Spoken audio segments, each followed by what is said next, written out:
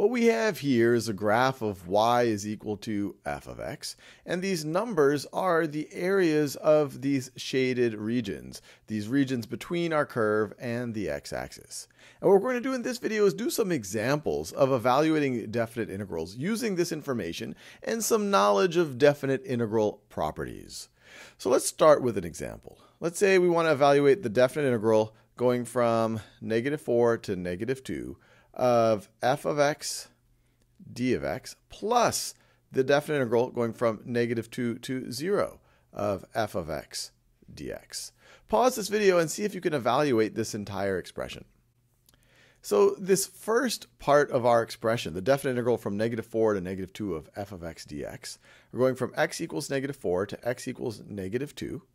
And so this would evaluate as this area between our curve and our x-axis, but it would be the negative of that area because our curve is below the x-axis. And we could try to estimate it based on the information they've given us, but they haven't given us exactly that value.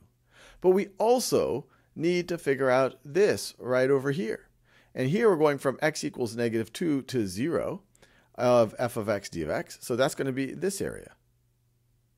So if you're looking at the sum of these two definite integrals, and notice the upper bound here is the lower bound here, you're really thinking about this is really going to be the same thing as this is equal to the definite integral going from x equals -4 all the way to x equals 0 of f of x dx. And this is indeed one of our integration properties. If our upper bound here is the same as our lower bound here, and we are integrating the same thing, well then you can merge these two definite integrals in this way. And this is just going to be this entire area, but because we are below the x-axis and above our curve here, it would be the negative of that area. So this is going to be equal to -7. Let's do another example. Let's say someone were to ask you, walk up to you on the street and say, quick, here's a graph. What is the value of the expression that I'm about to write down? The definite integral going from 0 to 4 of f of x dx plus the definite integral going from 4 to 6 of f of x dx. Pause this video and see if you can figure that out.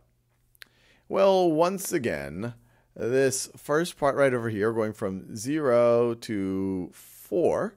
So what would be this area. It would be this 5 right over here. But then we would need to subtract this area because this area is below our x-axis and above our curve. We don't know exactly what this is.